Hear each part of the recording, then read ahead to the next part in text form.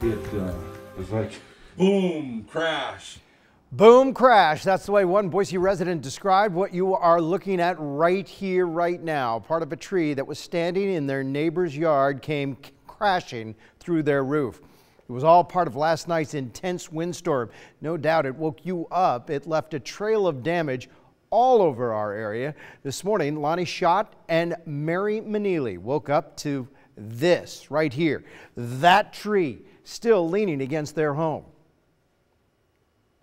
Well, the storm started about 1:30 this morning, and the winds grew stronger and stronger. And at 1:50, we heard this big, like a freight train, rushing, and then a big thump, and then a limb came through one of the bedrooms. It was very scary, to tell you the truth. I was in the bedroom, and all of a sudden, I heard that storm, and the branch came through. Tore the tree up by the roots. The root ball just pulled right up.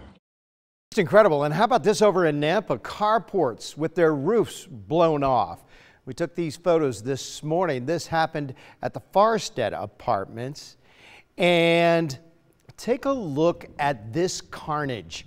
This is at the River Club in West Boise along the Boise River. 3 gigantic pines on the golf course toppled over. These are 30-plus-year-old pines whose roots, because of a really high water table, don't need to grow down more than a foot below the surface. And when that burst hit, boom, they were no match. Fortunately for the homes around them, they fell away from the property. No homes damaged, thankfully.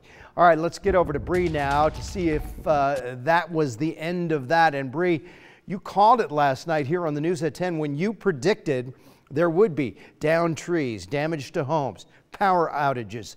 All of that happened. Unfortunately for so many, you pegged this one. Yeah, I even said to my husband last night while we were trying to get some sleep, but our toddler was afraid of all the noise, that I really can't remember a wind event quite like that.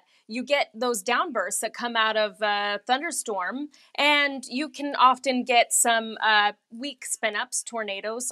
Usually they're in rural areas, not necessarily here in the Treasure Valley, but this was a long-duration wind event that came along with a very powerful cold front that blasted through the area last night. It was hours of intense wind. Take a look at the max wind gusts that were recorded through the area, through southern Idaho. Even up in our mountains, we were seeing wind gusts last night between 40 and 45 miles per hour. The strongest wind gust was recorded in Boise around 1 a.m. at 61 miles per hour. And take a look at Twin Falls, a 70 mile per hour wind gust last night. And it didn't let up until the morning, but once it did, boy, did you notice how calm it was early this morning before the breeze picked back up for the afternoon?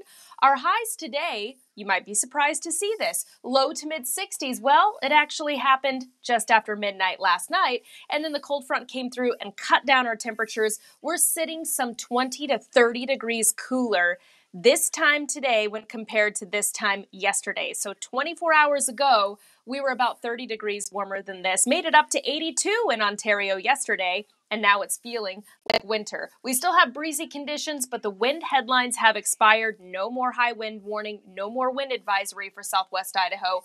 It is feeling, though, because of that northwest breeze, like it's in the 30s for parts of the Treasure Valley. So feeling like March wants to go out like a lion? Well, March will actually end more like a lamb, with spring 70s on tap for the beginning of April. Lots to cover in the 7-day forecast. We'll get to those details coming up in just a bit.